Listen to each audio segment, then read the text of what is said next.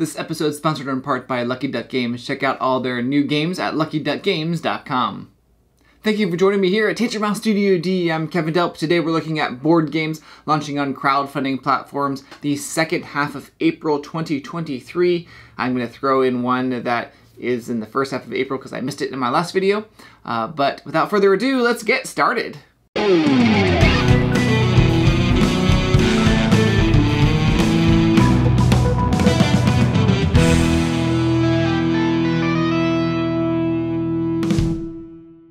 And the one I missed from 2 weeks ago was the new addition to Santorini from Roxley Games.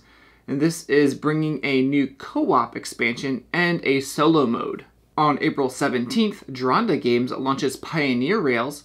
This game takes about 30 to 45 minutes to play.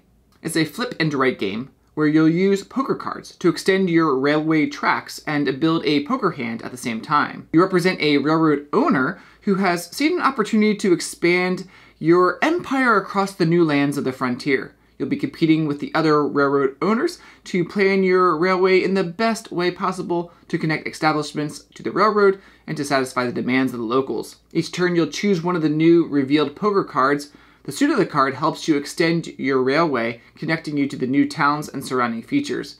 When you connect a town, you'll gain the ability to do a one-time bonus, and when you surround a feature with your tracks, you'll activate it for endgame scoring. The value of the card is added to your poker hand, which you'll score additional points for at the end of the round.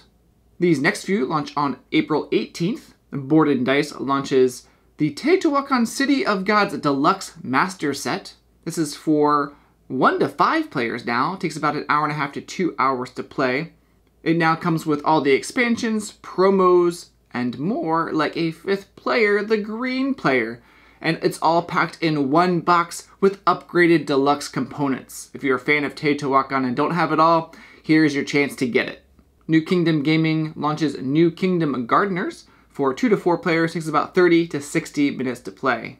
You gather the most fruit before the harvest in this whimsical, biblically inspired game. Grey Ridge Games launches Weirdwood Manor. It's a 1 to 5 co-op adventure game, battling evil monsters and minions with an ever-shifting magical manor.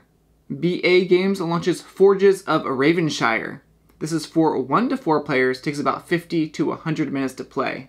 Grab a hammer and some steel, it's time to forge. The Blacksmiths Guild of Ravenshire is in need of a new forge master. You and your fellow smiths are competing to see who can make the most money and become the new forge master. In the game, it's played over 4 seasons, or rounds. Each season starts with the gathering phase, where players will acquire contracts, recruit guild members, and gather resources. Players roll their dice workers and place one of them on an available location to gather resources, then retrieve a different dice worker to gather even more resources. However, the various workers are from different guilds, and when retrieved will activate the guilds you have invested in.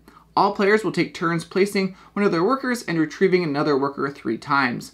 After the gathering phase is the production phase. Take those 3 dice workers you have taken and now place them on different areas of your forge to gather more resources, make charcoal or steel, and forge contracts to make money. At the end of every season, check to see if any special titles have been earned. Titles bring prestige and hard-earned money. And finally, roll your 3 dice workers again and prepare the town of Ravenshire for the next season. Capsicum Games launches Fighters of Europe. For 1 to 4 players, this is a fast-paced and simple tactical war game of air battles during World War II Europe. These next few launch on April 25th. Dice Hate Me Games launches Milkman, a game for 2 to 4 players, takes about 30 to 60 minutes to play. Set in 1950s America, you take on the role of a local dairy farmer doing your best to manage your farm, keeping the cows happy, process and deliver whole skim and chocolate milk to persuade customers that your milk is definitely the freshest. Each round, all players roll a certain number of custom dice with actions like milking cows, bottling up the milk, and delivering them to customers. There's a little bit of press your luck, and you can re-roll the dice a couple of times, matching up sets to get the results you want.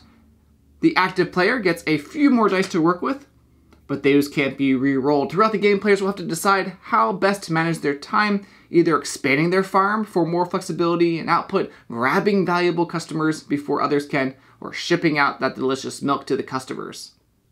The game ends after a certain number of rounds depending on player count. Most of the points are coming from delivering the milk to the customers.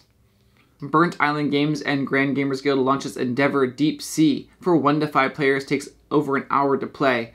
Lead your research institute to explore ocean depths and publish your findings. This edition is set in a new era of nautical discovery, but uses streamlined rules which will be familiar to fans of the original game, Endeavor Age of Sail. And sometime in April, not exactly sure when, Red Joker Games launches Altar.